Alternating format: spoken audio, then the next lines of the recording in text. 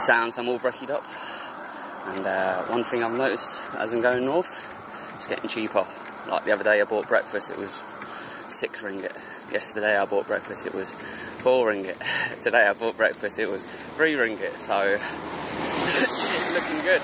The north is definitely cheaper than the south, so my theory of being closer to Singapore by putting the prices up is coming into play. But one thing I've just discovered then is normally when I go in to have breakfast I order a milky tea, but today I just said tea and they bought me out a black tea, and it's this stuff called tea wangi or something like that, and it's basically, it's like a really nice soft iron brew taste, like, so it's not fizzy obviously because it's a tea, and it's warm obviously because it's a tea, and it's got a couple of sugars in, but it's well nice, man. So Teh Wangi, so I'm going to go and find some in the shop, maybe buy some and make that one of my new drinks, because that way I don't have to buy milk.